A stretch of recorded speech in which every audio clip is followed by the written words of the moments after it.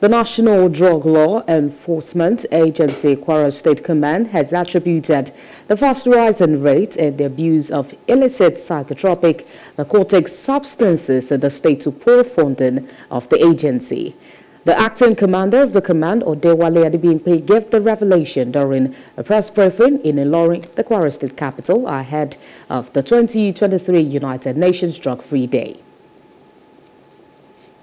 It must be pointed out that the most critical of these challenges is inadequate funding, which has made it difficult for the agency to engage in aggressive drug prohibition and effective drug demand reduction activities.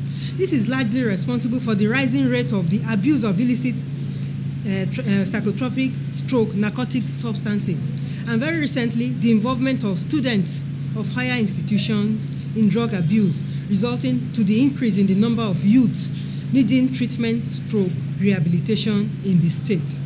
Apart from the usual challenges of funds and logistics, one critical area affecting the agency is the slow criminal justice system of the country. The reluctance of some judicial officers to visit the full route of the law and ensure the application of dissuasive sanctions remain a critical challenge to our counter-narcotic. Between January and December 2022, 359 males and 61 females were arrested for drug abuse offenses, while 6,526.789 kilograms of seizures were made with 44 convictions, while the figure of the convictions has moved to 57 in the first 6 months of 2023.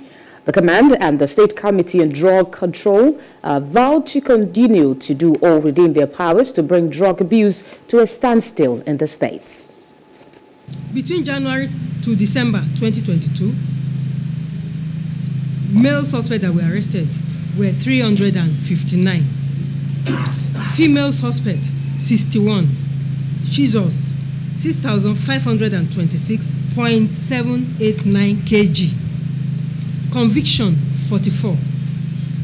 Similarly, between January and June 2023, when you compare with the whole year last year, the total conviction was 44. But this year, this is from January till June, we have 57. Our major challenge is inadequate funds to implement the committee's activities. The committee is strengthening its efforts on resource mobilization for activity implementation. Hello, hope you enjoyed the news. Please do subscribe to our YouTube channel and don't forget to hit the notification button so you get notified about fresh news updates.